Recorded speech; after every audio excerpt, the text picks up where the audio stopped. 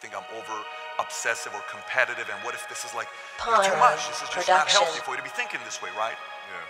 How did you get your mindset into this alter ego to be comfortable being Black Mamba? Like how did that happen? It's a good separation for me, emotionally, to be able to put myself in a place where at practice or when I'm training or during games, I switch my mind to something else.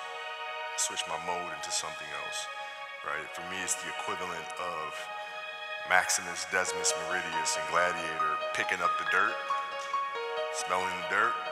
It's go time. Put yourself in that cage. When you're in that cage, you are that character. And then when you leave there, it's something completely different. But when I'm in that cage, bro, don't fucking touch me. Don't talk to me.